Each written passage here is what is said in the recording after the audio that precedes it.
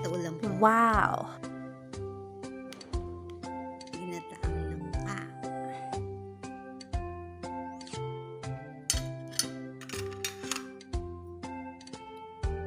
Beef stick na masabaw.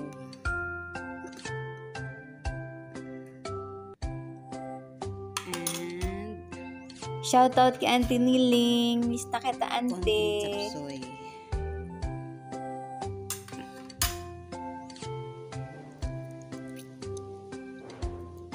Yan, tanghalian ko. Hindi ako nagluto niya na. Bumili lang ako.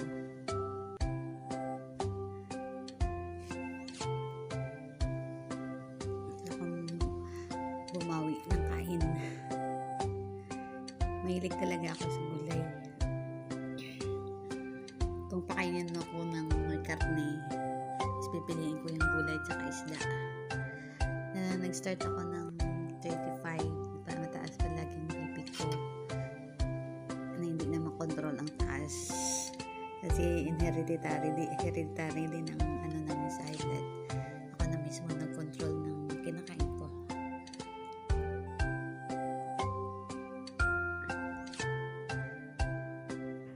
Kaya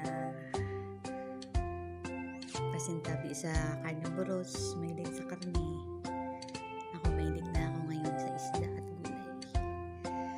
Kakain din ako ng karne, mostly siguro manok.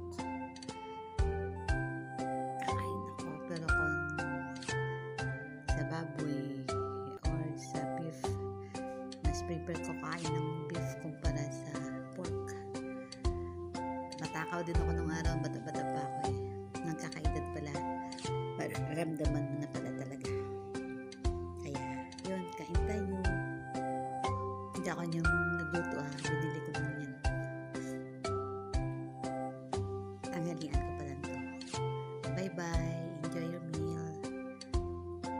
Sa hindi pa kumakain dyan, lunch tayo, Gandunat, Sexy Muffy, shoutout, ng Nining, ng Frank, at Beng, Tafe, Ate Jo, Daisalve,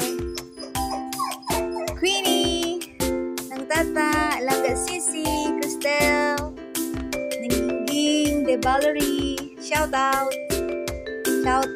sa Mads Helen's Angels, The April, The Shing, Yang, Ella, Nako, Reno, and Mads Helen Channel.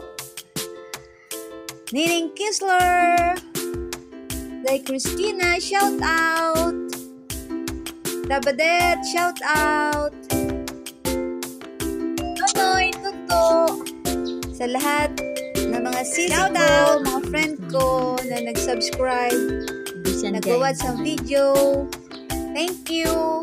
Mahilig talaga ako sa langka pag may gata, lalo na pag may Stay healthy and be safe always. Sa mga kapatid ko, pamangkin ko, kawawa yung kanin naman. ingat kayo lagi. Be safe and pray always. Miss ko kayo. Sa lahat-lahat na nanonood at nagpa-follow sa mga video ko, maraming salamat. At ayan yung patuloy ako mag-upload ng mga videos. Dain Rina, Ina, Resi, ng Nina, shout out, ng Archie Guapo, ng Jelly, Jackie Boy, shout out, mayong hapon, magandang tanghali, good afternoon. Kahit din ng lunch. Sabihin, And then ng lunch, sabihin niyo ako, masarap ako kumain. lalo ng gulay at isda. Pero ngayon, hindi lang puro gulay, walang isda. Meron akong karne, beef, meron akong chapsoy, saka ginatang langka. Mahilig ako sa ginatang langka. Kaya bata ako. Yeah guys, nandun tayo kung kumakain ako. Ang lalim ng hininga, no?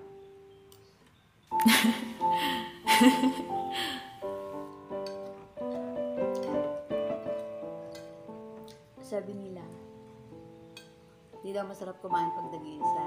Hindi daw nawala doon. Bakit? Mas masarap ako kumain pag ako mag-isa. Kasi wala nakatingin sa akin. Ganun yun.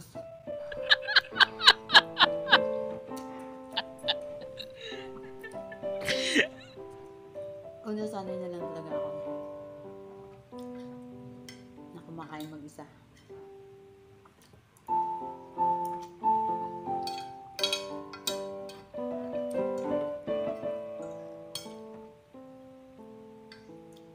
Sipan ko lang kumain. Kasi in the past few days, maraming problema naman at problema na hinaharap. Pero kailangan ko din lagaan ang sarili ko. Kaya wala akong ganang kumain, pero naisip ko kailangan ko kumain. At tinatawag na ako ng aking tiyan. Nagre-reklamo niya mga alaga ko sa tiyan.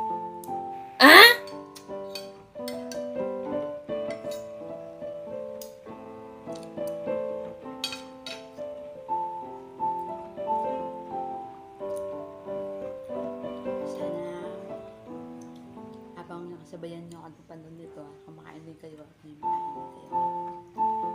I'm just thankful na sa ngayong araw may makain ako. At ang pagkain na gagawa ng paraan. Ano yun?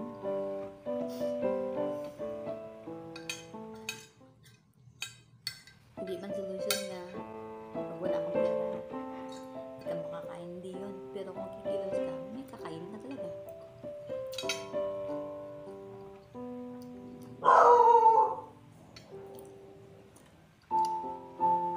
Mahilig ka na magtanim. Igugulayan ka na. Hindi ka talaga magugutom. Kaya ako,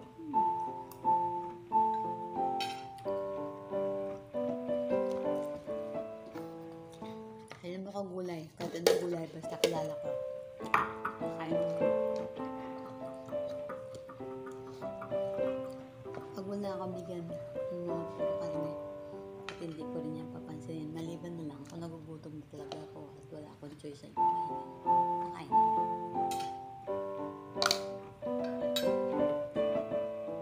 Tutong na yung kinain ko. Mas masarap ko yung kumain ng tutong.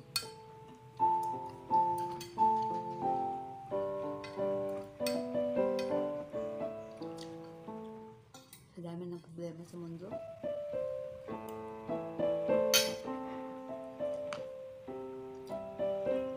kaya ako na mag-isip.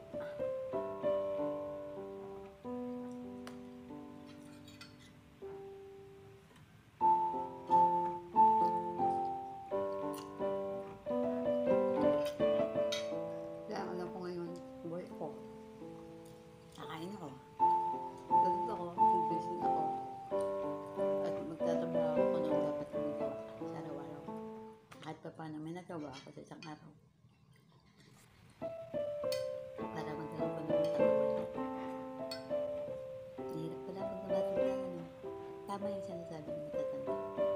Pag nagkakaibot ka, marami ka nang mararamdaman sa katawan. Kabisado din ako ng araw. Kaya lang napapala ako. And guys, enjoy lang sa lunch niyo ha. At sabayan mo na lang. Okay. Bye-bye muna. Have a good day. Stay healthy and be safe always. And don't forget to pray and thanks God for our life and our blessing that we receive each day. Thank you, Lord. At salamat sa lahat na nanonood at hindi nanonood. At salamat din. Bahagi kung ano man ang kaya ko nang ibahagi sa inyo. Enjoy lang life. Bawat isa naman sa atin may hinaharap na problema. At may kanya-kanya responsibility. Presidente nga, dami problema eh. Tayo pinaproblema niya at ang mundo, di ba? Tayo ng buhay na natin niya is iniintindi natin. Kaya bless yung mga taong may mga responsibilidad na gumagawa ng tama. At hindi naman ako pabordo sa mga taong nasa kapangyarihan na ginagamit lang kapangyarihan for their own sake, for their own benefit, pleasure, and hypocrisy. Yan ako sinabi. Bye-bye!